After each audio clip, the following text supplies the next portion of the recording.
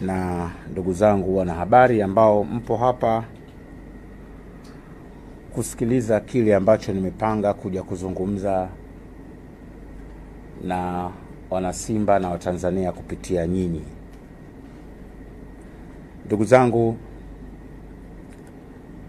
wengi tumefanya kazi na nifahamu. Huwa na tone tatu ninapozungumza, na nimezigawanya katika maeneo matatu au nimezipa jina tatu tofauti. Inategemea nazungumza na nani na kwa jambo gani. Na tone yangu ya kawaida ikiitwa, mwenyewe niliita Dila Boss, nazungumza tu kama mazungumzo ya kawaida. Lakini na tone naita Bugatti, huwa mara nyingi naizungumza katika jambo la Simba, hususan kwenye mambo ya hamasa na kuhabarisha umma. Lakini na tone naitwa Haji Manara, ninapoenda kuzungumza jambo serious naamua kuitumia hiyo tone. Kwa leo nitatumia tone hii ambayo wengine huwa mmeiona mara chache, ili watu wapate kuelewa yale ambayo nimeyakusudia kuyasema. Kusudio kuu la kwanza lilonileta hapa ni kuwashukuru wale niliofanya nao kazi wote. Nikianza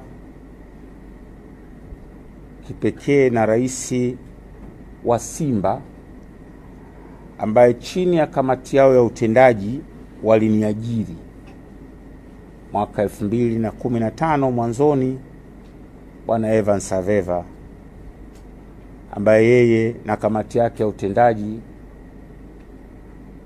iliniomba nije kufanya kazi ya kuisemea klabu hii ninayoipenda. Bahati nzuri kamati ile ya utendaji ni watu ambao tulikuwa tunafahamiana kwa muda mrefu katika shughuli zangu kama mwanahabari, lakini kama Mtanzania, na wengi tulikuwa marafiki. Kwa hiyo wakasema, Haji, unaweza kutusaidia kwa sababu ya vitu viwili: uzoefu wako katika masuala ya communications, lakini na mapenzi yako kwa Simba. Kwa hiyo shukrani za kwanza ziende kwa kamati ile ya utendaji iliyonipa ajira, lakini na viongozi wote niloshirikiana nao, wakiwemo makatibu wakuu pamoja na watendaji wakuu wa klabu ya Simba. Nilimkuta Bwana Steve Ali akiwa katibu mkuu. Baadaye 2015 mpaka msimu 2016 nilifanya kazi na makatibu wakuu watatu, akiwemo Bwana Collins ambaye pia alikuwa mjumbe wa kamati ya utendaji, na vijana wengine ambao walipewa nafasi ya kukaimu. Lakini 2016 alikuja ndugu yangu, rafiki yangu Patrick Kaemele, tulifanya naye 2016-17. 2017 nikafanya kazi na katibu wa 6 wa klabu ya Simba aliyekuwa kikaimu bwana mzee wangu amesikisiwa, na baadaye akaja Dr. Kashembe kawa wa 7 huyo, kabla ya kufanya kazi na kaka yangu, rafiki yangu bwana Crescentius Magori akiwa kama CEO wa kwanza wa klabu ya Simba. Baadaye tulifanya kazi kubwa mimi na yeye kwa ushirikiano wa hali ya juu kabisa, na niseme miongoni mwa makatibu wa watendaji ambao nilijifunza vitu vingi sana, basi ni bwana Magori. Baadaye nikafanya kazi na ndugu yetu mzalendo wa Afrika Senzo kwa mwaka mzima. Hapa nilijifunza vitu vingi pia, nilisoma vitu vingi kutoka kwake, niliona namna ambavyo taasisi inatakiwa iendeshwe. Lakini pia nimshukuru CEO ambaye nimemaliza naye muda, Bi Barbara, na bodi nzima ya wakurugenzi. Utaona kwamba nilifanya kazi na makatibu na ma-CEO hapa wanafika karibu 9-10 hivi kwa vipindi tofauti, na kamati ya utendaji ya Simba na bodi, na nimefanya kazi na wenye viti wengi, na nawashukuru bwana Murtaza Mangungu, Mswahili mwenzangu huyu, ambaye kwa kweli nimefanya kazi kubwa na ni mtu aliyekuwa mtetezi mkubwa wa maslahi ya Simba. Salim try again, na namshukuru. Lakini kipekee pia nimshukuru ndugu yangu Swedi, mhanga mwenzangu, ambaye tulishirikiana vizuri, lakini na bodi ya wakurugenzi chini ya bwana Mohamed Gulam Deuji kwa kukubali kuendelea kufanya kazi na mimi, kwa kunipa nafasi, na wajumbe wote wa bodi, management nzima ya Simba zima, wote tuliofanya nao kazi tulikuwa kama ndugu, tulishirikiana sana. Lakini hapa kipekee ni wataje wanachama wa Simba. Ndugu zangu, Simba ni taasisi yenye raha sana. Wanachama walinisupport kila pembe ya nchi hii. Walinipa ushirikiano mkubwa ambao sijui kama moyo wangu unaweza siku moja kulipa kile walichonipa wanachama wa Simba na washabiki wote kwa ujumla. Nilitengeneza mapenzi makubwa kwa wana Simba ambayo sina sababu ya kuficha ihsani kubwa walionifanyia. Wamepita wasemaji wengi, lakini nadhani walinipenda sana kwa staili yangu ya ufanyaji kazi. Kwa hiyo pamoja na kuwashukuru wao, lazima niwashukuru wachezaji. Kufanya kazi kwa miaka zaidi ya 6, kwa maana ya misimu 7, ni ngumu sana kutokuana na wachezaji. Lakini mimi alhamdulillah, namshukuru Mwenyezi Mungu, kila mchezaji anakuja na tabia zake. Lakini leo nimekuwa rafiki wa karibu sana wa wachezaji. Nimewapambania pale walipozodolewa hadharani na bila aibu. Wakati mwingine niliwapamba sifa ambazo wao wenyewe walikuwa wakicheka. Hawa ni kundi ambalo linastahili heshima na linastahili upekee katika pongezi zangu na shukrani zangu. Wote waliofanya nao kazi, wote nimefanya kazi na kundi kubwa la wachezaji. Lakini lazima niwashukuru na nyinyi wanahabari. Nyinyi ndio mlionifanya mimi niwe hapa, kwa kutangaza taarifa nilizokuwa nazitoa, kwa kuelezea kile ninachoenda kukisema. Nyie mkanitangaza na mkaitangaza sana Simba. Inawezekana kuna mahali fulani labda kwa sababu nyingine au hii au hile hatukwenda sawa, lakini wallahi niseme nyinyi mmekuwa sehemu ya maisha yangu. Na ndio maana nimejaribu sana mara nyingi kufanya mahusiano yetu yazidi kuwa mazuri. Nimetembelea vyombo vyenu vya habari mara kadhaa, kwenda newsroom. Mmenikosoa mara kadhaa, tumekosoana mara kadhaa, wakati mwingine tulikuana. Lakini kimsingi bila nyinyi Haji Manara hasingekuwa hapa. Na katika kufanya kazi kote huko na kushukuru, lazima kuna mahali kama binadamu nitakuwa nimeteleza. Haiwezekani ufanye kazi kwenye taasisi kubwa kama Simba Sports Club yenye washabiki wengi alafu usikosee. Alkamalu lillah, aliyemkamilifu juu ya dunia hii ni Mwenyezi Mungu peke yake. Wote sisi wanadamu tunaishi, kuna mahali tunakosea, na lazima aidha nyinyi ama mwingine yoyote, lazima nitakuwa mahali nimemkosea. Kwa hiyo nitumie fursa hii pamoja na shukrani zangu pale ambapo niliteleza kama binadamu. I'm sorry. Sijakamilika mimi. Yaani sijawahi kuwa mkamilifu. Na kama kuna mtu ataamini yeye ni mkamilifu, anachukua sifa ya Mwenyezi Mungu, nitakosea. Katika kutekeleza majukumu yangu lazima nitakosea. Miaka 6 unaongea na waandishi wa habari mfululizo. Labda pengine mimi ndio mwanadamu niliyofanya press conferences nyingi zaidi katika miaka 6 iliyopita kuliko Mtanzania yote yule. Kwa hiyo katika hali hiyo nimetembelea, nimekwenda maredio, magazeti, lazima kuna mahali nimekosea. Narudia tena, kama binadamu, I'm sorry. Haikuwa dhamira yangu, na yote niliyoyafanya kama makosa sikuwa kwa ajili ya kutetea maslahi ya Haji. Wakati mwingine makosa yangu ni katika kutetea brand ya Simba na image na kuiprotect club hii ninayoipenda kupita maelezo. Hakuna mtu nilokosana naye binafsi kwa Haji, kwa ajili ya Haji. Hayupo. Ni yoyote ule basi ni kwa ajili ya interest ya Simba tu. Ama nitamprotect kiongozi, ama nitamprotect mchezaji, ama nitaiprotect klabu, lakini interest yangu ilikuwa ni Simba. Sina personal issue na mwandishi yote. Hata mmoja hayupo. Wote angalieni, rejeeni, mtaona tulokosana ni kwa sababu Simba.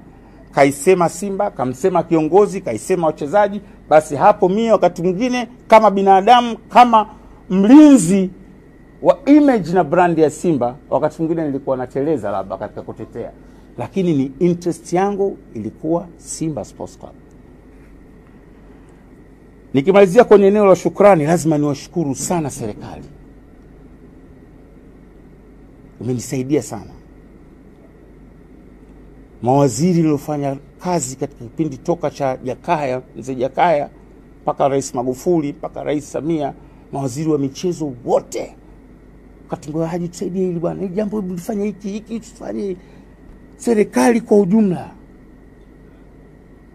Toka Dr. Mkangara mpaka Kajanape, wakati ule kina kakaangu ambaye rasi makala, wote Mwakembe na manaibu wake wote, mpaka waziri wa sasa.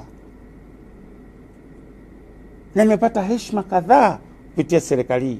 Mimi katika maisha yangu nilikuwa sitegemei kuna siku nitapewa fursa ya kuongea kwenye podium ya Ikulu ya nchi. Heshima kubwa ile. Rais wa nchi anakwenda na kutaja mahali hadharani mbele ya viongozi kadhaa, akikutaja wewe kwa niaba ya Simba, ni heshima kubwa. Sidhani kama kuna msemaji mwenzangu amepata hiyo heshima katika klabu hizi. Na aliko kwenye sherehe za kitaifa Ikulu ni heshima kubwa. Kwa naishukuru sana serikali. Sana. Hata katika shughuli zangu binafsi nikiwaalika viongozi wa serikali wanakuja. Kwa wamenipa heshima hiyo. TFF. Hawa ndio taasisi zinazofanya kazi vizuri sana. Wakati fulani kweli nilifungiwa, lakini tulisameheana, nililipa sana ile kwa kusema sore. Baadaye Rais Karia alipoingia, kitu cha kwanza akasema funguliwe Haji na wenzio wote waliofungiwa. Nikaitwa kamati ya nidhamu, nikajieleza, nikamwambia mimi shida yangu walilifungia, hawakunipa nafasi ya kunisikiliza. Hata kunisikiliza hawakutaka. Wakanifungulia hapa katikati tena kwa sababu ya Simba. Issue ilikuwa ya Morrison. Wasipati matatizo mimi kwa sababu yangu binafsi, sikumbuki. Kwa sababu ya Simba nikala tena milioni 5 fine. Nikalipa. Ili kuendelea kuisemea klabu hii ninayoipenda. Kwa hiyo shukrani viongozi wa TFF, mmeniheshimisha vya kutosha. Mkanichagua kwenye kamati zenu mbalimbali, ikiwemo kamati hii ambayo bado nipo ya timu ya taifa, nikiwa mjumbe wa kamati ya timu ya taifa, lakini mwenyekiti ninayeongoza kamati ndogo ya hamasa hamasa ya timu ya taifa na timu zote za taifa, TFF wakanikabidhi mimi na ninayo mpaka leo hiyo nafasi. Ni heshima kwangu na kwa familia yangu. Nisiache kuwashukuru watani zangu Dar es Salaam Young Africans, wenyewe waliita Dar es Salaam Young Africans, hasa katika kipindi kama hiki wanasajili wako vizuri.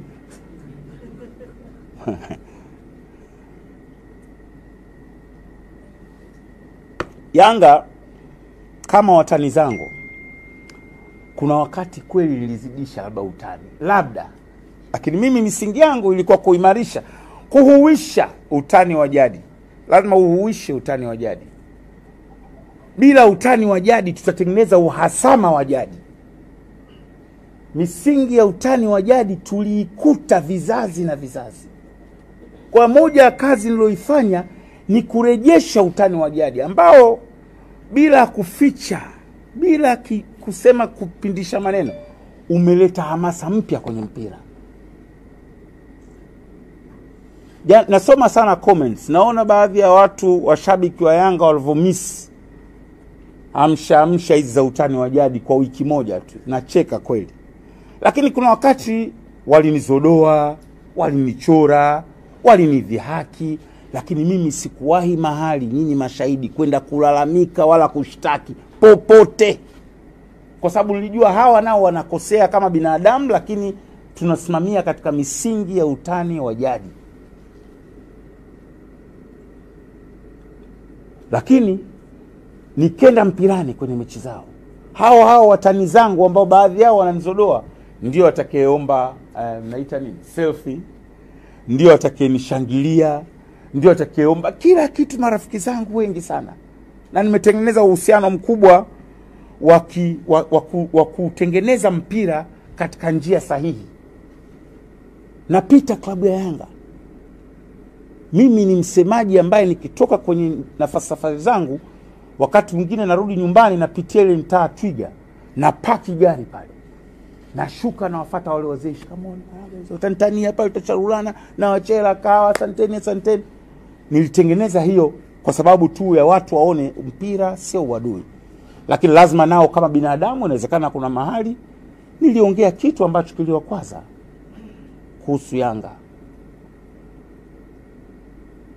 I'm sorry. Nothing. I'm sorry. Lazima nitakuwa nimeteleza tu. Wakati mwingine nilizidisha kweli. Lakini intention ilikuwa nini? Kuleta hamasa, na dunia ya mpira sasa hivi mitandaoni. Sina chuki na Yanga. Ni watani zangu tu. That's it.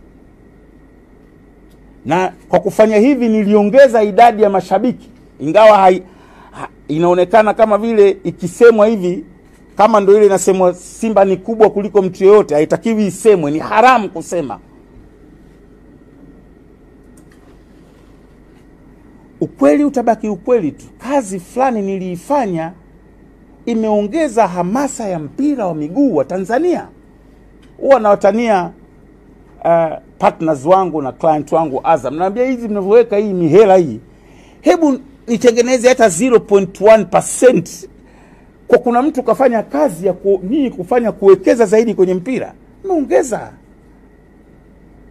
nimeongeza hamasa ya mpira. Na jamaa sema Simba ilikuwa inajaza kabla ya big match, kwa nawaita hapa, natoa na makauli mbiu ya kila aina, na kwenda kwenye radio moja, TV moja mwenyewe, hadi vipindi vya usiku. Nakumbuka mechi moja na Al Ahli, tumetoka kula 5-5 mara mbili na Vita na Ahli. Mechi iko Jumanne, wananiuliza Haji hii itakuwaje mechi ya Al Ahli? Nikaambia cheni. Nikampigia Patrick Nyembera, nikamwambia nataka kwanza kipindi kimoja, nataka kutengeneza kitu kuingie kwenye ubongo wa watu. Nikaja na ile Simba hata ikicheza na Barcelona, Dar es Salaam watoki mtu. Nitaka kutengeneza imani tu kwa washabiki. Ushakula 5-5 mara mbili, unawaambiaje Tanzania? Lakini nilijaza watu pale, wanasema walifanya wao. Wallahi alazim, niongeni, lakini haki zangu nipeni. Hakukuwa na namna uko nyuma Simba ilikuwa inajaza mechi za Champions League. Haipo. Mimi nimeenda mpirani, nimezaliwa, nimekulia katika mpira. Haipo. Watu 60,000 ushakula 5 mara 2. Mechi moja na Nkana the Devils nilifanya press pale Msimbazi. Nyinyi ni mashahidi ndugu zangu. Ilikuwa ni balaa. Nakuja na duo dai ni balaa. Najitoa kama wazimu hivi. Leta hamasa, nashukuru. Inawezekana isiheshimiwe hiyo, lakini kuna siku dunia itakumbuka hata jema hilo moja nilolifanya. Hayo kama mengine ni mabaya. Lakini nisimalize kwa wale ambao sijawataja kwa namna yoyote katika shukrani au kuomba radhi, basi nitambue tu kwamba mimi wote na washukuru wa Tanzania wote, wadau wote, vilabu vyote, na pale nilipo wa kwanza narudia I'm sorry. Sasa nije katika jambo mahsusi la kwa nini Haji leo hayupo Simba, au kwa nini Haji anaondoka Simba Sports Club.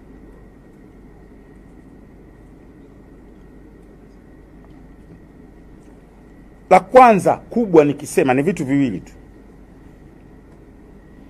Biashara. Haji ameathirika na biashara. Lakini la pili, umaarufu. Na ndio maana inarudiwa sana, inaimbwa na postiwa mara kwa mara, Haji sio mkubwa kuliko Simba. Sijui lini niliwahi kutamka mimi ni mkubwa kuliko Simba. Sijui lini. Hata sijui inatokea wapi. Ndugu zangu, kabla ya kuingia kwenye hiyo biashara na umaarufu, mimi wakati naingia Simba Sports Club, hali yetu kama klabu ilikuwa dhaifu hali. Niliambiwa Haji jitolee kipindi hiki, tutaanza kulipa baadaye tutakapopata uwezo. Nikakubali. Huku nikijua aliyekuepo kabla yangu alikuwa analipa, lakini nikakubali. Simba unakwenda mikoani, na kwenda na basi mimi mwenyewe ndani ya basi. Shinyanga, Mbeya, Mtwara, mimi mwenyewe. Kabla Abasi Ali ambaye ni coordinator wetu hajaja, akumbuka tunakwenda, wewe ndo ukifika, maana mimi sikuwa nafanya kazi ya afisa habari tu. Nitafute na hoteli, maji ya kunywa. Nikaenda kwa mfano naenda Shinyanga. Unakwenda Shinyanga unampigia Salum, mbunge yule. Salum Buza alikuwa mbunge wa Meatu, rafiki yangu. Salum, naomba nisaidie maji ya Jambo wakati ule. Naenda mfano kakaangu Chegeni au Mzee Gachuma. Simba miaka 4 ikuta alikuwa anakaa kwenye hotel, hizi hoteli za 30 40. Na kwenda kwa Dr. Chegeni au mzee wangu Gachuma, naambia bwana sikiliza, sisi uwezo wetu ni shilingi 30,000. Hii ni Simba kubwa. Nataka nilaze hoteli kubwa hapa. Kwa hela hii. Ambia Haji wewe, ambia bwana Sheikh, wewe si Simba, wewe twende. Hadi leo mpaka imebaki mazoea Simba inakaa katika hoteli hizo. Ishakuwa tayari ni mteja. Abasi ameingia, kaka tukombea, nafanyaje? Mafuta tumenasa hapa. Nimepambana sana. Lakini nilikuwa nafanya kazi kwa ajili ya klabu yangu. Hapo msisahau sina contract. Na nitakuja kwenye issue ya contract. Wala usema kwamba nimepewa mkataba sio milioni 4 nimekataa, ni vizuri niiweke clear ili nisije nikahukumiwa baadaye. Hali ni mbaya. Msimu wa 2015-16 tumemaliza katika hali mbaya. Yanga ndio mechi kipindi ambacho mimi nilipigwa nikiwa msemaji mechi zote 2 bila. Tukaingia msimu wa 2016-17. Mnakumbuka mimi nilipata tatizo la macho. Nimeenda zangu India, nimerudi kimatibabu, nimefika. Baada ya siku 3, rais wangu, hiyo taa itaniumiza sana na nimezungumza habari ya macho. Unaweza kaiweka hivi kidogo, samani lakini. Samani brother. Macho yangu si salama sana kwa kunipiga na hiyo taa. Wakanambia, Rais Evans akanipigia simu, akanambia leo saa 1 tunaenda kula chakula cha jioni na wachezaji wa Simba. Kambini wapi? Dege Beach. Hii historia nataka ijulikane vizuri. Tumefika Dege Beach, niko mimi, Saidi Tuli, mjumbe wa kamati ya utendaji, nadhani alikuwepo Alisuru pamoja na Rais Evans Aveva. Kazungumza na wachezaji akanini, na mimi wachezaji pale wakanambia pole bwana kwa kuumwa na nini. Tumemaliza, Evans akaahidi kila mechi tutakuwa tunatoa bonus milioni 5. Anawaahidi wachezaji. Tumetoka pale, nikatoka nje. Tukaingia kwenye magari, tukasimama mbele ya Dege Beach. Nikamwambia rais, unapata wapi nguvu ya kuahidi milioni 5? Hatuna mdhamini. Wakati huo TBL keshaondoka. Mishahara yenyewe tujite ilipaje. Sisi wenyewe hapa tunajitolea. Unapataje nguvu hiyo? Akami mwenyewe nimesema tu walai, kwa sababu angalau mwaka huu tushapoteza miaka 2 mimi nimekaa sijashinda kombe. Japo nimesema tu sijui itakuwaje. Wallahi ananiambia hivyo Evans. Nikamwambia kweli? Tunafanyaje sasa? Kafikirieni mtakachoona mniambie.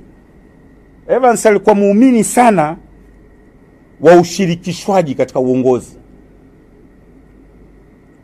Mimi usiku ule sikulala. Kasema Evans katuletea matatizo makubwa mapya. Misimu 2 tushapoteza ubingwa hatupati. Tunaitwa matopeni wakati ule, wa mchangani. Mimi nikalala, asubuhi kuamka nikaja na jawabu. Kabla kumpigia Evans, wakati kumbukeni Patrick Kaemele ndo analetwa. Nikampigia kwanza Patrick. Nikamwambia Patrick, wewe ndo katibu mpya wa Simba. Hebu nakupa idea yangu, ifikirie afu nataka nimshauri rais, lakini wewe mtendaji mkuu. Nikamwambia sikiliza. Sasa hivi kuna haya magrupu ya WhatsApp. Kwa nini nisitafute watu wanaoweza kuchangia kila mechi moja minimum shilingi 20,000 ili tuweze kupata hiyo hela bonus milioni 5 kila mechi? Akaambia great idea. Mpigie rais. Pigia rais asema weka. Nikawapigia nikampigia Zungu, bunge wangu wa Ilala, rafiki yangu kakaangu. Zungu, nyinyi mna wabunge wengi Simba. Nipe majina wabunge ambao wengine nisiwafahamu wote Simba. Nataka kuunda grupu hivi na hivi na hivi na hivi na hivi. Sababu sisi mwaka huu lazima tupate kikombe. Akanitajia majina wabunge wengine nilikuwa siwajui na wale ninowajua. Kina Juma Nkamia, kina Zito Kabwe, kina Heche. Sikujali Chadema wala CCM wala NCCR. Ili mradi Simba we umo. Stakeholders, watu walikuwa kwenye corporate, mabenki nawafahamu, madaktari. Nikaunda group la watu ambao tukakubaliana kila mechi ni shilingi 20,000 minimum. Simba HQ, ambayo ndio juzi walisema nimejiuzuru kupitia HQ. Akili ilifanya kazi kwa haraka, group ile tukaliunda, tukaanza kuchanga. Ndio ilibaki tone tuchukua ubingwa. Nadhani mnafahamu, na ndio kisa cha mimi kufungiwa issue ya mechi ya Kagera Sugar. Lakini tulishinda FA. Na Yanga tuliwapiga kwenye Mapinduzi, tukawapiga kwenye ligi. Goli la mwisho wanafunga kichwa. Mechi ya kwanza draw, tumecheza 10. Ni Simba HQ. Mechi zote milioni 5 tunatoa. Ikifika mechi kubwa na Yanga, group ile inachanga mpaka milioni 30, mpaka 25. Watu wanatoa baada ya 20,000 wanatoa 200,000, mwenye laki. Tunafika. Na admin wakawa watu wangu.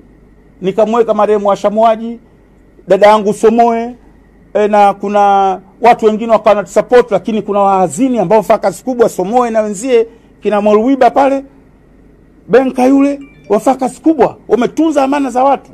Kafungua mpaka account. Kundi la Simba HQ ni sehemu ya alama ya utumishi wangu ambao leo unadhihakiwa. Akili yangu nilifanya kwa mapenzi makubwa ya klabu yangu. Hapo hayupo mfadhili yoyote. Juzi nimeona mahali imeandikwa mafanikio yanatajwa mpaka 2016-17. Na kombe lile linatajwa. Bahati mbaya tuulizi, ya mkubwa akizungumza huwezi kuuliza mbona wewe kuepo, mbona kulikuwa kamati ya utendaji. Wala muulizi, mekaa kimya. Nakaa kimya tu, naona sawa tu. Lakini ndio sawa. Sababu hata nisipouliza Tanzania si wanaujua ukweli.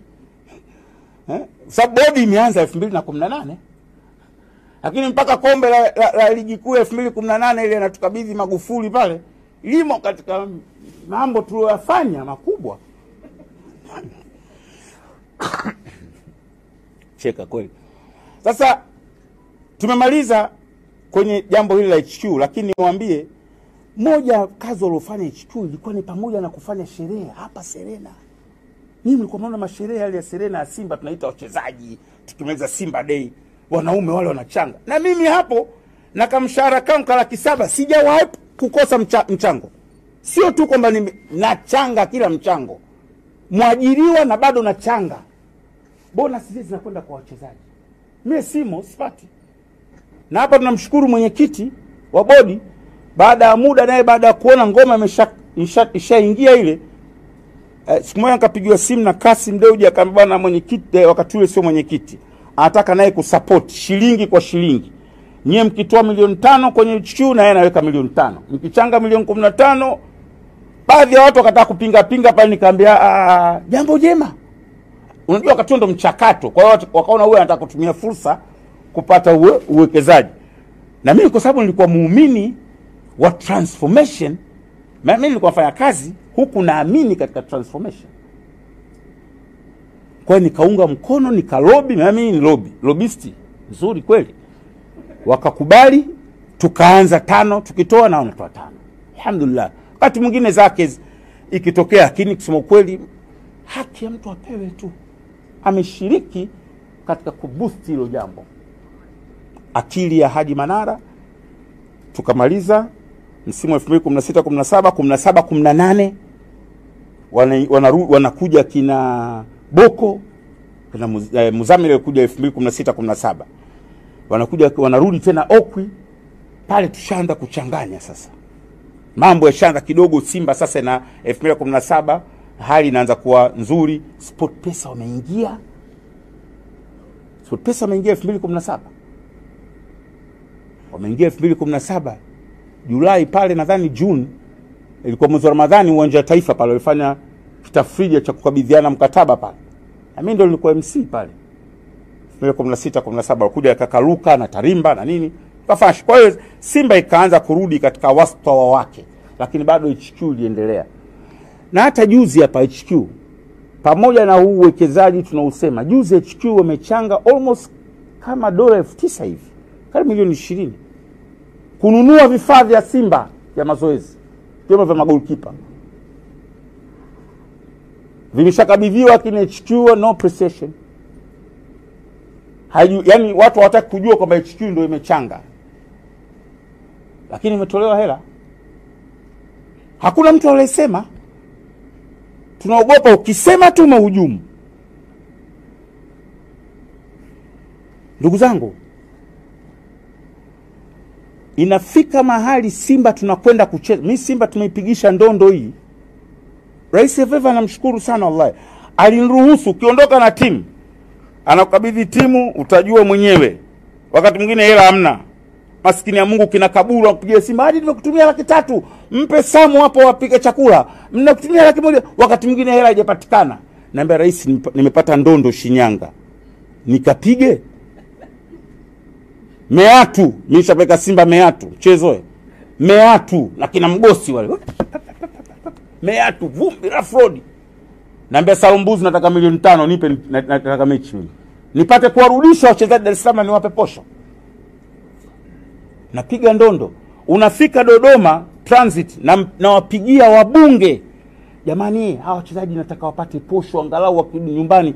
Wabunge wanajiorganize wa Simba, wa Yanga. Huyu Tony Mavunde, mbunge wa Dodoma mjini. Fikiri yeye ni Yanga na watu wote wanajua.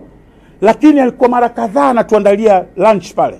Na wanakuja kina mzee kakaangu Nkamia, juzi maskini Nkamia kasema mimi hata simu yake nilikuwa sipokei wakati wa uchaguzi. Napokeaje mimi mwajiriwa? Sipokei simu ya mtu mimi katika uchaguzi. Lakini nisame kakaangu, nilikuwa ni katika principle tu, mimi sipendi kuingilia chaguzi. Kwa hiyo nilikuwa siwezi pokea simu ya mgombea, nitakuwa naingilia uchaguzi. Na baadaye uchaguzi utakuwa sio huru na haki. Lakini Nkamia wote wanashiriki, kina Nzito, tunakwenda na wanapiga mpunga, wanachanga laki. Nakumbuka siku moja huyu mtoto Shabalala, Mwenyezi Mungu amjalie, tumemaliza mechi nadhani tulikuwa tunakwenda Bukoba au Shinyanga sikumbuki. Tumepita Dodoma, tumemaliza wabunge wakachanga ikapatikana hela ya kuwapa msafara mzima 100,000 kasoro Haji. Unajua akasema nini? Lazima sisi wote tutoe tukupe. Nikakataa kata. Tunakaribia Nzega, akanifuata mbele. Bwana tumechanga sisi wote, tumetoa kila mmoja akatoa 10,000. Sasa nikamwambia mbona mimi nitakuwa nimepata nyingi? Bwana wewe ndio organize. Akamwambia bwana nakuomba. Nikumbuka alikuwa anaonekana Dr. Gembe akanambia Haji, utakuwa watendee haki wachezaji. Hiyo ni shukrani yao. Sasa zilivyoanza neema, nirudi kwenye neema al-Maula wa neema al-Maswir.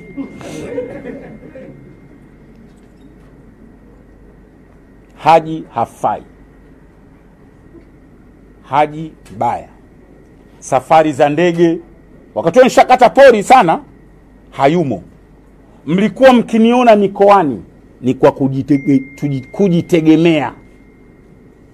Nawaambia nilipoifikisha klabu yangu mahali ambapo nilipopataka mimi. Yaani Simba inacheza, msemaji anayefanya promo, anaiprotect, hakatiwi tiketi, hafai kwenda.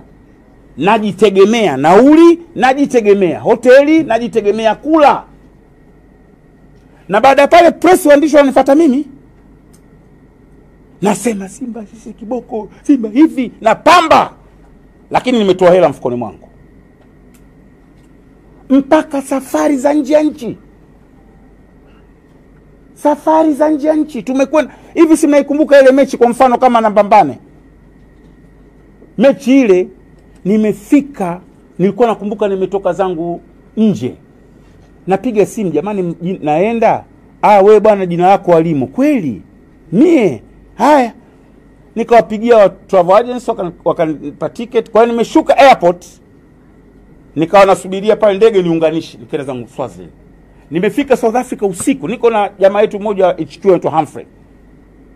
Tukatembea na gari kutoka Johannesburg mpaka Mbambane. Fikiri nimekata tiketi yangu, naenda kwa ajili ya Simba, hoteli kule kunifanyia booking tu walishindwa.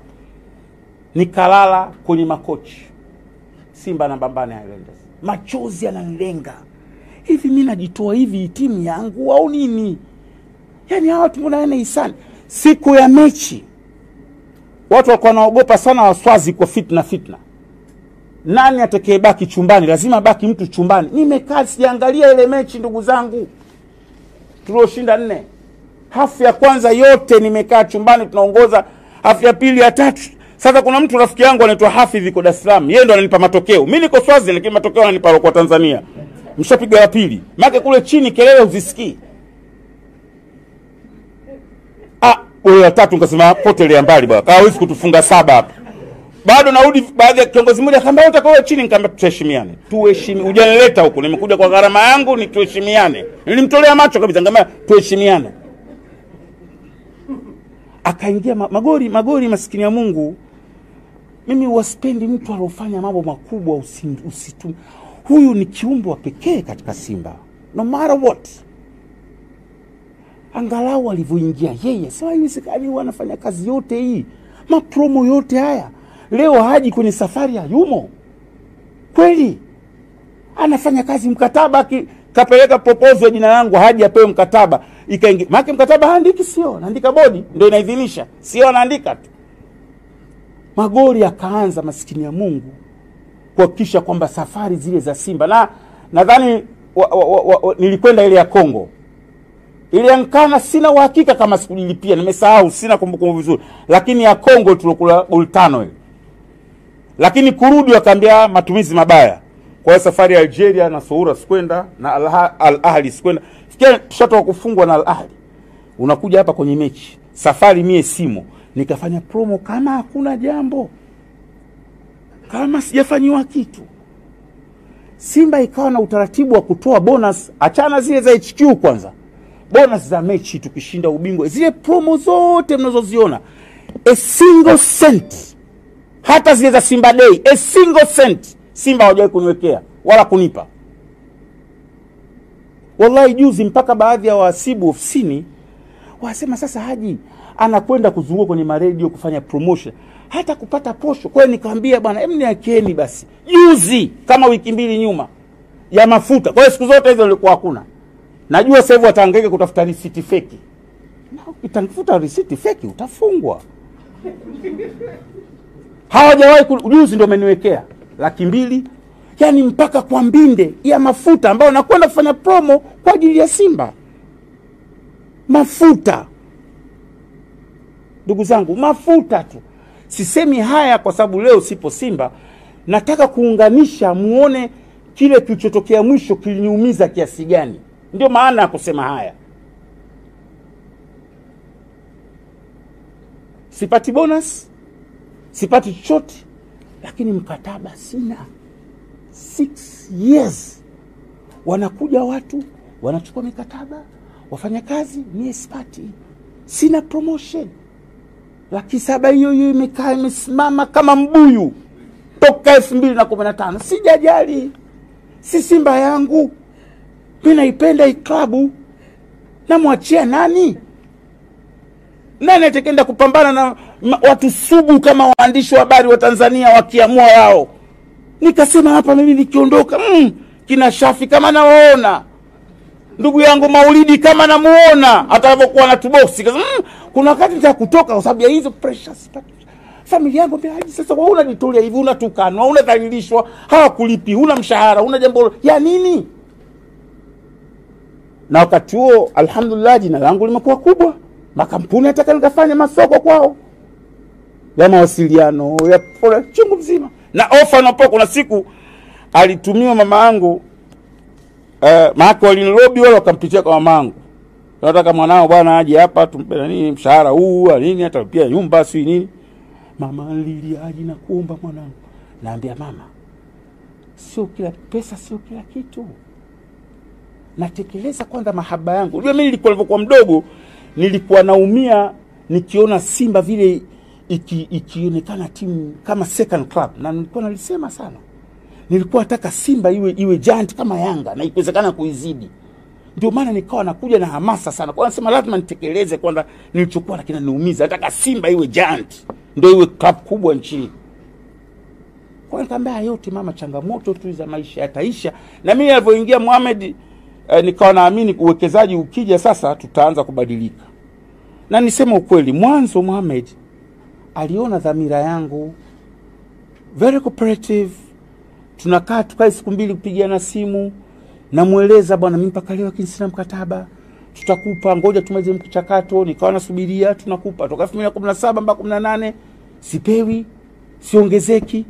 Bado safari najigharamia, namwambia Mohamed, inaendaje hii? Hebu basi nionieni huruma. Bwana tutaseti. Magori yalijisaidi sana kusema kweli. Na 2017, 18, yalipoingia 18, 19 tukafanikiwa kufika mpaka group stage, tukaenda Champions League. Akataka sio mimi tu, hata baadhi ya management staff wapewe bonus kwa sababu hawa wana mchango kuhakikisha timu imefika hapa. Timu sio wachezaji peke yake na makocha, hawa nao wana mchango mkubwa. Akawa anasema huyu Haji kama hizi kelele zote zopiga duo dai season 2 si nini na nini, watu wanajaa, anapambana na watu hata shingmia. Ikaingiliwa huku, ikatokea huku, ingilia huku, ikatokea huku, yakaisha. Na bahati mbaya kamba bwana jamaa huyu bwana matumizi mabaya. Maskini kaka watu yule, sijui kwa sababu gani, siwezi kusema.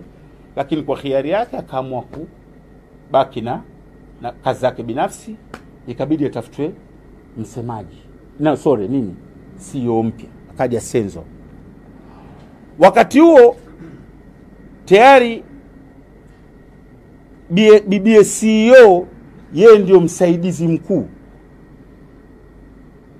Kazi za Simba hakuwa mwajiri wa Simba, lakini 90% anazifanya yeye za operations nini. Yeye ndio apange hiki, kila safari yeye ndio hivi. Wako watu 3. Hao wengine si wataji, naweka akiba ya kesho. Akaingia Senzo kaingia 2019 tumemaliza dude lile la Simba Day. Maana lile ukiacha Simba Day ya 2020, hii ya 2019 kwangu mimi na hasa Simba Day ya 2019 ndio ilikuwa best. Tumemaliza sasa. Senzo amefika akanita ofisini. Wakati huo bado hatuna ofisi rasmi, anatumia boardroom ya ofisi ya mwenyekiti wa Mohamed Enterprises. Senzo akanambia, bwana, mimi nimeambiwa moja kazi yangu ya kwanza hapa ni kukuondoa wewe ofisini. Watu wamenita walionifanyia interview nikufukuze. Kwa nini? Nikamwambia nikufukuze tu, hakuna sababu yote, yani nisifanye kazi na wewe. Niambia ustadi sababu. Lakini mimi nimewakatalia. Na sababu za kuwakatalia ni hizi mbili. Sijafanya naye kazi, simjui tatizo lake na hamjaniambia tatizo lake. Lakini la pili, huyu mbona mimi wakati niko South Africa ndio mtu pekee ukiacha wachezaji niliokuwa namjua Simba, ndio nilikuwa namsoma mitandaoni. Na nimeona lile dude la Simba Day support anaopata wa washabiki, nitamfukuzaje? Acheni nifanye naye kazi nimsome. Akafanya kazi na mimi kwa miezi miwili baadaye akanita. Nakumbuka alikuwa anaenda Mbeya. Akanambia, Haji, hebu fikia leo sinajua ningejuta mimi kukufukuza wewe kazi. Msaada mkubwa unoipa klabu ya Simba, achana kunipa mimi kama mtendaji mkuu. Kwa tukajenga mahusiano makubwa, lakini kila siku Senzo analalamikia complain yake. Uingiliwaji wa kazi zake na CEO wa sasa. Every day hapokei, maana kwa sasa hata hapo simu zake hapokei. Sasa wakawa wanamtengenezea michongo, lazima tumuondoe Senzo kwa sababu hatekelezi. Walijua wamemleta ili atekeleze matakwa wakubwa. Senzo aligoma. Asema ni professional, nitatekeleza taratibu za kazi, sio matakwa yenu binafsi. Aligoma na ndio sababu kubwa kuingiliwa majukumu yake, kufanya hiki, mwajiri huyu mtoe huyu, Senzo anakataa. Fukuza huyu, achia huyu, Senzo anakataa. Huyu na Senzo alipoingia sasa safari zile zikaanza. Toka ameanzia Magori, lakini Senzo ikawa permanent. Haji lazima awepo safarini. Na klabu ilipie hoteli, ilipie kila kitu. Haji lazima. Na kwa mara nyingi tunasafiri mimi na Senzo. Na kwenda timu tangulia, tunafika na kwenda kukutana na wachezaji nini. Kumbe wale wakubwa kule na waudhi ile. Bahati mbaya Senzo kwa sababu ya kukosa uvumilivu, unachomwa mpaka unakosa uvumilivu, akapelekewa ofa na watani zetu, akaenda Yanga. Mimi niliumia, katika watu walilia. Yaani nikaona mtume nishakuisha, hapa next ni Haji. Nikajua hapa next ni Haji. Si mnakumbuka kama kuna wakati ilishatangazwa kuna mtu anakuja kwa msemaji Simba. Nakumbuka nilikuwa niko Egypt kwenye AFCON. Huku wakafanyisha watu interview. Mimi sipo. Wakanivizia nimeenda kwenye AFCON wakafanya interview. Tayari washatangaza. Sasa siku Mohamed akanipigia simu. Hebu Haji njoo bwana ofisini, nimshauri kwenye AFCON. Akamwambia, Haji, hii taarifa zimetoka wapi? Nikamwambia mimi sijui. Tuna bora ulivoniita nikushukuru bwana, mimi naacha kazi. Kwa nini? Ngoja nimuite CEO wakati wote. Sio CEO. Ngoja nimuite Babra kaitwa hapa. Imekuwaje issue yaje? Haji tunamuondoa, atabaki kuwa influencer wa mitandao. Tunamleta mtu mwingine. Mohamed akamwambia what? Akamwambia nini na akili, alifoka sana. Yaani unamuondoa kwa kigezo gani? Sitaki kusikia jambo hilo. Sitaki kusikia. Ni vipi nyinyi? Mohamed mwanzo alikuwa kubali fitna. Hakubali, alikuwa kila akiambiwa hivi, hakubali kabisa. Sisi lazima useme ukweli ili kwa ile fitna haijakolea. Unajua kila kitu lazima kikolezwe. Kila wakimwambia hili Haji hivi, alafu kuna wakati juzi aliniambia bana, unajua mimi watu wengi wa bodi waambia nikutoe, mimi nakataa. Nikamwambia sio watu wa bodi bwana, sema ananiambia mimi Babla na wao wawili. Ukisema watu wa bodi, wajumbe wa bodi wangapi? Mbele yake alimwambia usio wajumbe wa bodi. Hawa watu watatu hawa. Usiosingizie bodi bwana. Bodi nimewakosea nini? Sijawahi kuonywa kwa barua, sijawahi kuonywa kwa mdomo, watakwambiaje nitoe kwa kosa gani sasa? Tuache. Lakini baada ya kuondoka Senzo kama nilivyosema nikajua next mimi. Na ni kweli. Wakati huo sasa mimi nimeanza mkataba na Azam TV. naunganisha ile doti ya kwanza nilosema umaarufu na biashara. Ndugu zangu, hili halihitaji mnyonge mnyongeni. Hili linahitaji credit for Azam TV.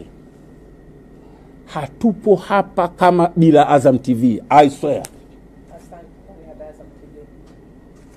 Leo mpira umechangamka ligi ya Tanzania kwa sababu ya Azam TV. Nilirudia wakati nipo Simba na nalisema nikiwa sipo Simba. Live tulikuwa tunaipinga. Watu watakuwa waendi mpirani. Nika prove wrong kwamba watu mpirani wataenda na live inaonyeshwa. Mbona Ulaya wanaenda mpirani na live? Azam TV wameinvest serious. Sio investment za ujanja. Wameweka pesa hasa. Huu mkataba wa juzi ambao utawapa kila klabu milioni 500, guys, brothers, ndugu zangu, nawaambia ukweli, ligi yetu mwaka huu kwa baadhi ya mambo yatakuwa yameshaisha. Milioni 500 klabu ya kutoka mkoani ndogo inapanda ligi kuu. Azam. Sasa nilivyoanza biashara na Azam, kwanza kabla mimi ujue jamani, mnaweza mkaniona Haji mtata, lakini mimi muungwana katika eneo fulani, mimi muungwana. Azam walinipa ofa ya kutangaza bidhaa zao. Nikasema mimi nafanya kazi Simba, ingawa kule sina mkataba, lakini kiungwana bora nimwambie Mohamed kama bana mimi nitakufanya kazi na Azam. Are you ready nifanye kazi ya kutangaza kwa sababu wewe ni mshindani wako wa kibiashara? Akaambia haiwezekani. Baba akaitwa baba. Nasafiri leo, nakumbuka kwenda Abu Dhabi. Make sure ndani ya wiki unampa contract Haji Manara awe balozi wa bidhaa zetu. Ndugu zangu, miezi 6. Baba akinipokelea simu, nitapigia, I'll call you back. Miezi 6. Siku moja mama yangu aliniambia ajue chizi. Yaani offer hii hapa mzigo mkubwa. Kwanza hata kuwauliza ulikuwa huna haja. Wewe kama una mkataba nao? Wewe chizi. Nikaamba mama, naogopa kusiwe na jambo lolote conflict of interest. Na nikawa nawaambia viongozi wa Simba, baadhi ya wajumbe wa bodi, Senzo, CEO Senzo, hawa watu wanataka nini hawa? Nikaona nini bwana? Kachukua kalamu na karatasi, kataba ule, nikamwambia nipeni. Nikaanza kuona nikiposti maji ya uhai, bwana mkubwa naye anaweka kunywa maji ya masafi. Nikiweka kunywa Azam Energy, bwana mkubwa naye anaweka kunywa ndani ya post yangu kwa kutumia page yake. Siku moja nikamtolea uvivu, nikamwambia sikiza bwana, nyinyi mwapa ofa nyinyi ya kwanza mmeshindwa. Nini unanifanyia fujo? Sio umeshindwa, hao wenzio wametoa mzigo. Hao wameweka hela, na hela ndefu. Sio hela kitoto, hela waweka hawa ndefu. Mimi nataka kuona huo mkataba wako, nione mimi nataka kuubiti. Jamaa wengine wa Simba wakanishauri, baadhi ya viongozi, Haji bwana, kana Mohamed mmalize. Nikawapigia wakurugenzi wa Azam. Wallahi sijawahi kuona watu waungwana wanaowazidi wale watu. Hebu fikiri. Nikawaambia jamani, mimi Mohamed ataka mkataba uone ili ya terminate mkataba wetu mimi na Azam. Mnaniruhusu niupeleke? Wakaambia why not? Haina shida. Na make sure sio kwamba mimi ndio nafanya Azam uuze bidhaa zao, wala sio Asas, wala sio GSM wanaotajwa. Hakuna kampuni yoyote bila mimi eti ndio ifanye biashara. Hawa walikuwepo kabla yangu. Mimi kwangu mimi naona kama wananisaidia tu. Sawa, nafanya ubalozi, lakini hivi Baresa anamhitaji Haji Manara kuuza uhai? Kweli jamani, kweli mwake humo? Au anahitaji Haji Manara Azam TV watu wanunue vingamuzi? Tuna mchango wetu kidogo, labda 0.0%. Lakini sio sisi ndio yani hao wanatusaidia tu, maskini ya Mungu. Asas wanahitaji kuuza maziwa kwa sababu ya Haji. Kwa Asas wategemea maziwa. Wanatusaidia tu Haji, ile mtu Steve Nyerere, chukweni riski na nyinyi angalau mka. Sio kwamba bila wao, no. Au ghalibu GSM kutangaza mashuka au makochi, kweli anamhitaji Haji? Wapi jamani? Basi walivyoruhusu watu wa Azam nikapeleka mkataba. Sikilizeni kwa makini sana. Hii sikilizeni kwa makini sana. Na Babra yupo. Akausoma ule mkataba, ulikuwa na clause moja, ili uterminate ule mkataba na lazima ulipe milioni 350. Shughuli ikaanzia hapo basi. Sasa unajua nini? Itabidi ubaki nao mkataba. Nikamwambia kubaki nao hapana. Wewe tajiri, mwenyekiti na kuheshimu, lakini mkuu umetaka uone, ukuniambia uondoke nao. Kwa hiyo hapa uondoke nao. Ofisini kwake namwambia. Fawahisha. Macho kwa macho naambia uondoke nao. I'm sorry brother. With due respect na pesa zako, lakini hii ni mali yangu. Nakupenda mwenyekiti wangu, lakini hapana. Sasa tufanyeje? Ndio issue ya mkataba sasa ya bwana Hans Pop ilipoanzia hapa. Wakaambia Babra, hebu tayarisha mkataba. Hapo miaka 6 nimefanya bila mkataba. Sasa baada ya kuanza biashara na Azam wakafikiria sasa kunipa mkataba. Mkataba wa kwanza nikaitwa tena kwa Mo, nikaukataa. Ulikuwa na clause unaonitaka sio kwenda milioni 4. Ana mkubwa yule nadhani utu uzima, kuna wakati mtu uzima unamsamehe. Mkataba clause yake nataka 3 million. Lakini bila kufanya kazi na kampuni yoyote zaidi ya Mohammed Enterprises. Can you imagine? Nikaambia what? Nakumbuka ilikuwa Ijumaa, nimepiga kanzu nyeupe maridadi, nikamwambia hivi, nyinyi mnanijua, mnanisikia. Yaani mimi sign contract ya milioni 3 na lazima nifanye na Mohamed Dewji. Mimi nimeajiriwa Mohamed Dewji, nimeajiriwa na Simba mimi. Nikaambia msiniletee hizi vitu hivi bwana. Basi Babra karekebisha. Mwezi wa pili nadhani wakarekebisha. Akanita ofisini siku Babra. Unajua una clause gani? Sasa hivi hautaji Mohammed Enterprises. Lakini siruhusiwi kufanya huo wa milioni 3. Mkataba wa miaka 2. Siruhusiwi kufanya tangazo na kampuni yoyote mshindani wa bidhaa ambazo zinaidhamini Simba. Zikiwemo manake Mo Coca-Cola, Mo Ukwaju, Mo Ubuyu, Mo ziko kama 70 kwenye jezi yetu ile. Zote zile siruhusi ambazo Azam ndio anatangaza. Manake mimi nilivyojua main sponsor SportPesa ndio mimi hamjaona makampuni ya mimi nishakuwa natangaza kampuni nyingine ya beti. Manake mimi nilikuwa natangaza bidhaa za SportPesa. Nilivyoanza nao unaona mimi natangaza kampuni za beti na ofa kubwa nyingi sana za beti. Nyingi. Joe Flair yule yuko kwenye kampuni moja ya betting, ananiita kila siku, rafiki yangu Diamond la kampuni ya betting. Nakataa, naambia mimi kuna main sponsor hapa wa club. Nitawezaje hata kama hawa Simba sina mkataba nao, lakini kwa kuheshimu tu uwepo wangu Simba, hata kama sina mkataba, maana ningeweza kusaini namna kuniuliza. Sababu mimi sina contract na Simba. Lakini nikasema nikamwambia Mo, nikamwambia Babra, mwambie Mo na sign hata leo aondoe hiyo clause. Kwa sababu kama mngekuwa mnaweza mngewalipa milioni 3 sijui. Alafu tuanze sasa kujadiliana kuhusu mishahara. Ndio namna ya kuvunja mkataba. Lakini sio mji hapa mnipe mkataba wenye thamani ya milioni 3. Alafu unanizuia kufanya matangazo na kampuni nyingine. Milioni tatizo kibiashara la mimi. Sasa hapo Mo akaanza kubadilika. Shekhe. Mo akaanza sasa hapo sasa kwamba huyu kumbe inabidi sasa lazima tumtoe. Siku moja akaniambia, unajua Haji alinipigia simu. Watu wanalalamikia kwamba wewe umekuwa maarufu kunizidi mimi. Wallahi alazim. Nikamwambia so what bora? Mimi nafanyaje sasa? Nawazuia watu. Najipa mwenyewe maarufu. Ndio hivyo, maana kwa sababu bora wewe tukutoe. Nikamwambia sawa, nitoeni.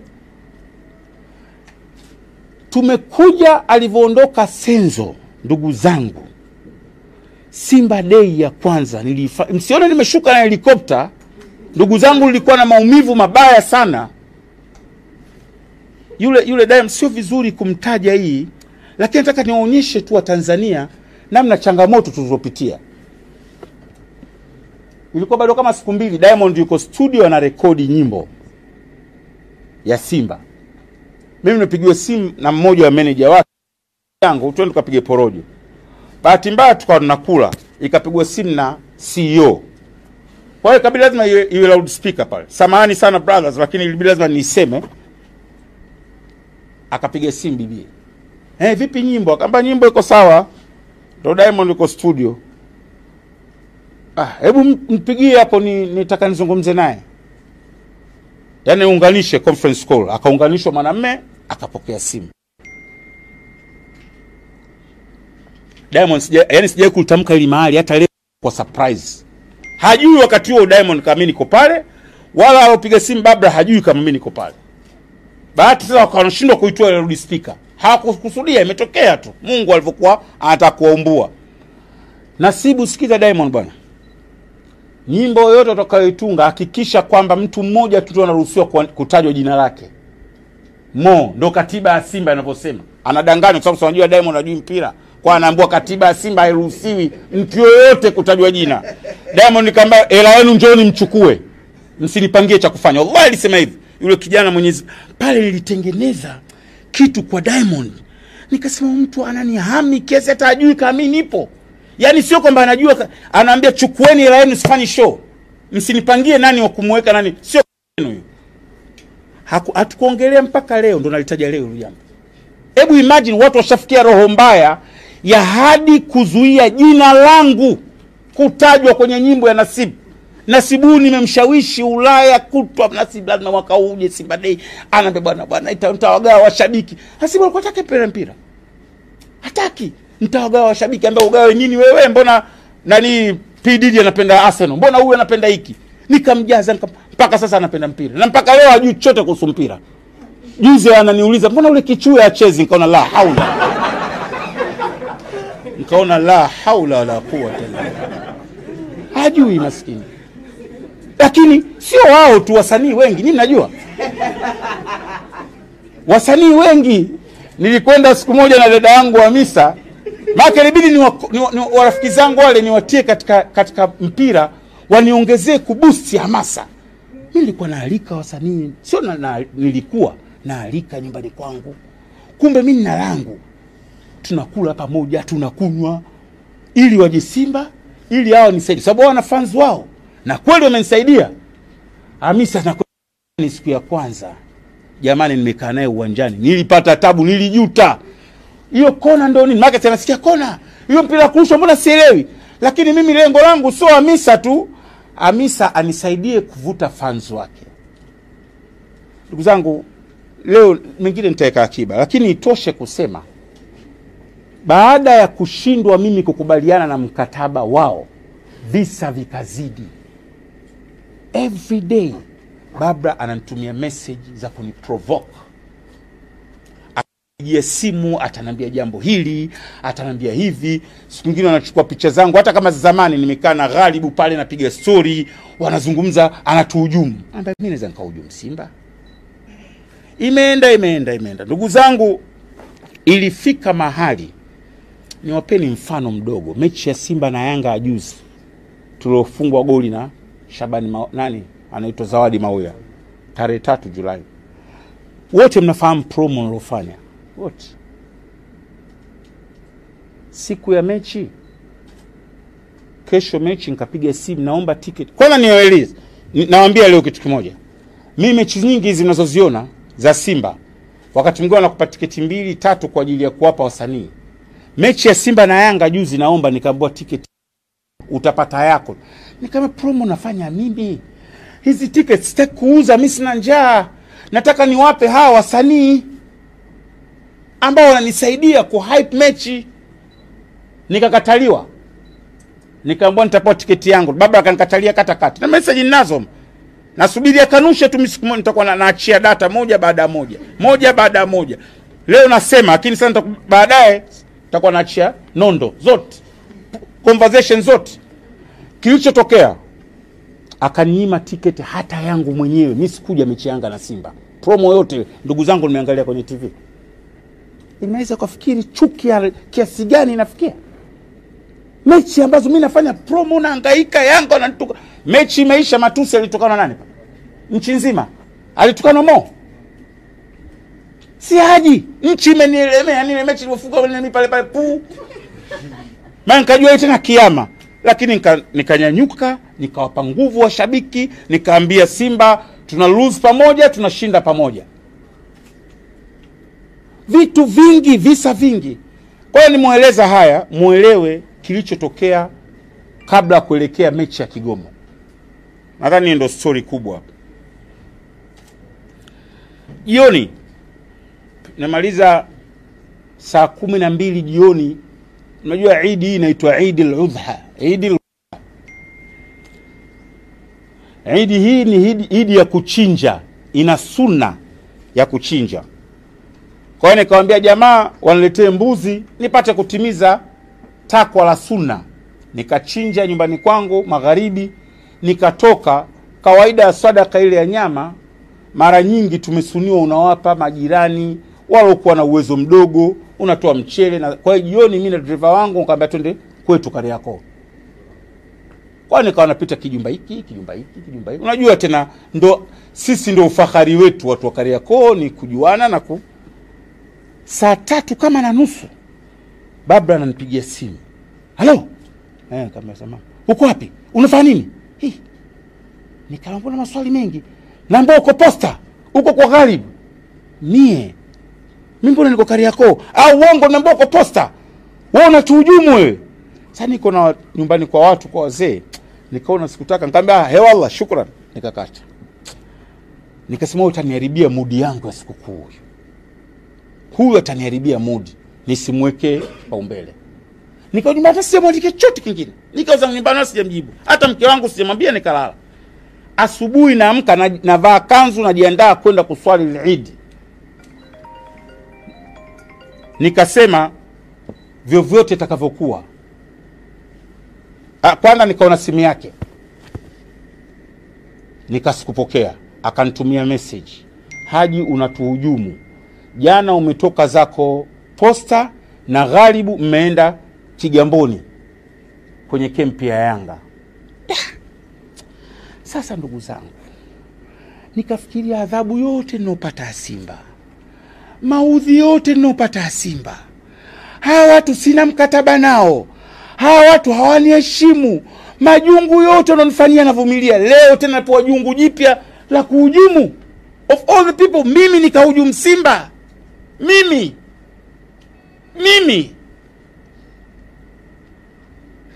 haya na hujumu vipi?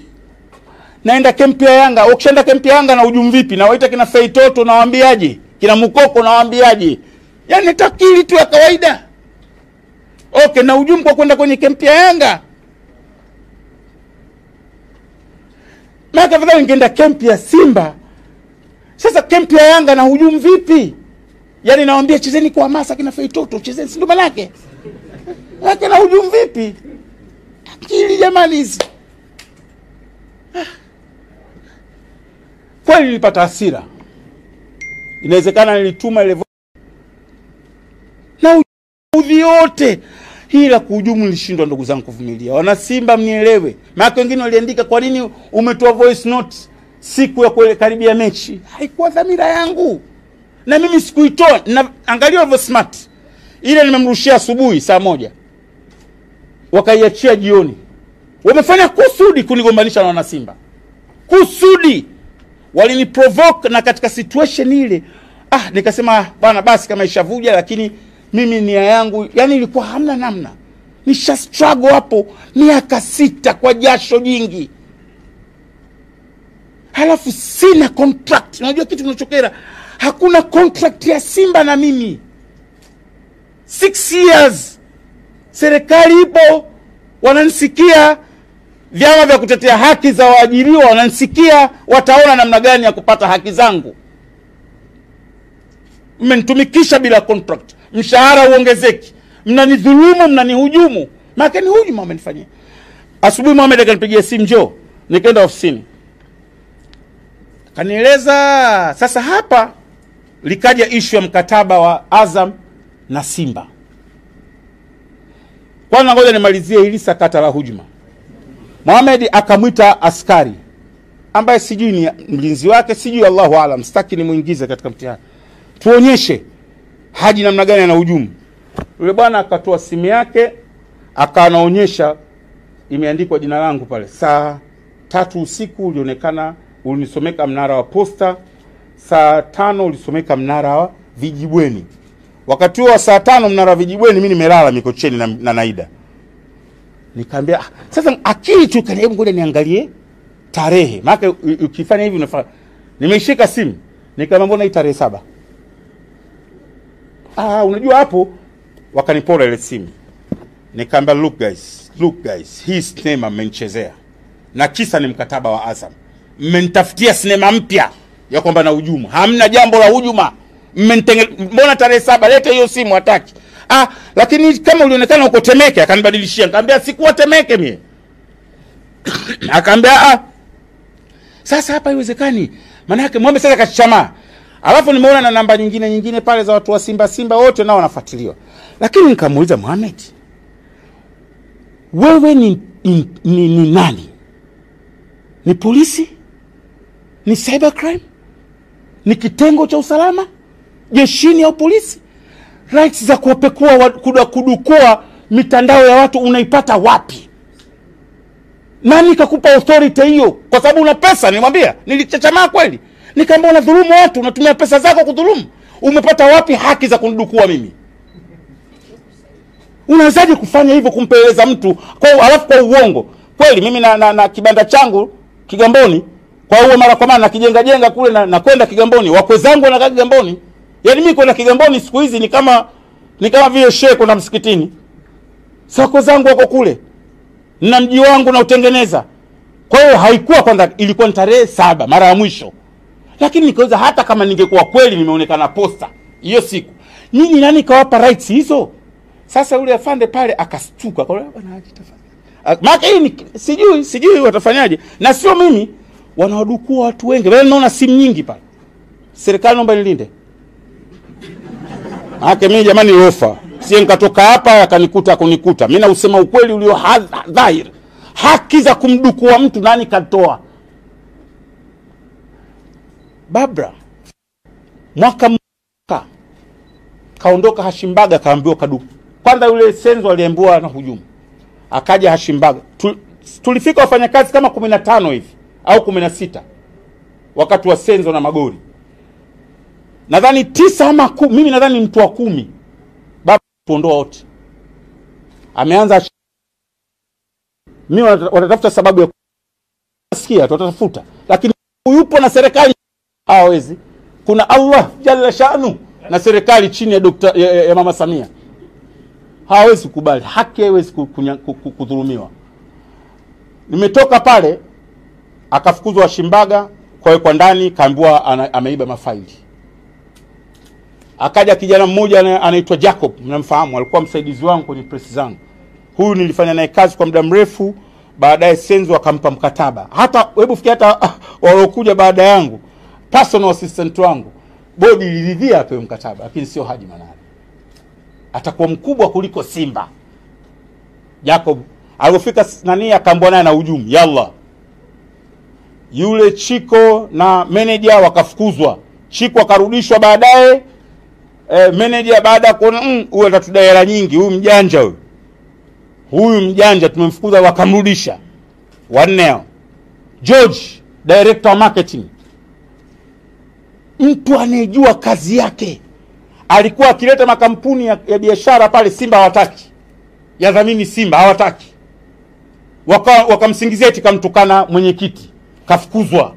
5. Baba huyo, mtu wangapi huyo? 5. Kuna mzee anaitwa Mzee Matari. Toka mimi nakuwa yuko Simba. Kama mlikuwa mnaanza zamani pale Msimbazi. Yule Mzee Matari anavaa suti hivi.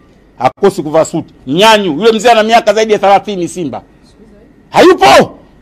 Shekhe bibi hayupo. Kanyanyuliwa. Haya, Kashembe. Yeye ndio founder, ndio mwandishi, alikuwa katibu kwenye kamati ile ya tenda, ametengeneza mambo mengi kwa ajili ya transformation. Naye kaambwa ana hujumu, yalla. Wote sisi tuna hujumu, baba ndio msafi. Is it kweli inaingia akilini? Yaani wewe katika kipindi, sababu baba hajafika mwaka toka ameingia Simba.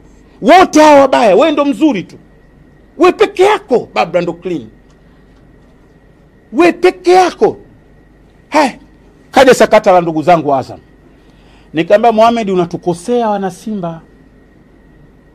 Yanga wamesign deal ya 2.4 billion. Ile ilizungumza juzi, mlisikia na wewe uliulizia ndugu yangu. Alisema atahela ni hivi.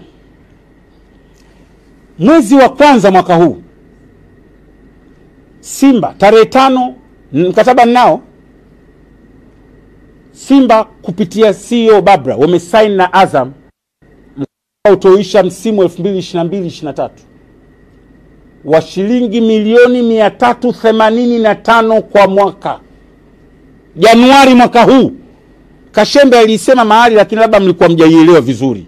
Mkasema hauli wa zamani. Hapana, huu umesainiwa Januari mwaka huu na Babra ndo kasaini kama CEO mwaka huu. Tumefika mwezi huu wa 5 wa 6, Azam wakawata kuingia dili yao na TFF. Dili ya TFF ya club zote na bodi ya ligi. Hivi ule mkataba bilioni mia ngapi? 225. Ndugu zangu, bilioni 225.6. Hajafanya kampuni yoyote Afrika Mashariki na ya Kati hii kwenye uwekezaji kwenye mpira TV rights. Wanaume wanatoa bilioni 226. Niliandika siku moja, ukizipanga noti za 10,000 zinakwenda mpaka Brazili na kurudi, alafu zinakwenda Burundi, zinarudi, zinajichimbia chini ya shimo. Sio hela mchezo. Sasa baada ya ule mkataba, watu wa Simba wakasema hatuwezi kupewa sawa sisi na watu wa Yanga. Sawa, tunakubali. Babra akawapigia simu watu wa Azam. Watu wa Yanga ambao wanaitwa sasa hivi wao ni wadogo sana kuliko Simba. Baba, haiwezekani, lazima tukae na Azam, sisi hatuwezi kupewa sawa na Simba. Ghalib Hersi, viongozi wa Simba akiongozwa na Babra, wakakaa vikao vitatu. Vingine walikaa na CEO wa Azam deputy, wengine wakakaa na mkurugenzi mwenyewe mwenye mzigo. Mwisho wakakubaliana tutawapa kwenye Simba TV ile kipindi chao vile rights za kuonyesha zile mechi.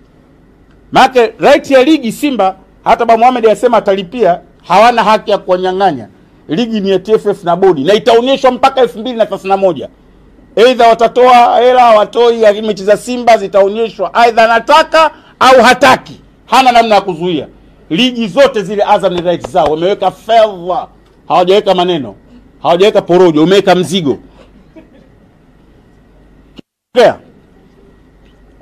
Bwana ule muungwana akasema sawa, mimi nitaongezea katika Simba TV na Yanga TV, nitawapa bilioni 2.4 kwa mwaka, lakini kutakuwa na nyongeza.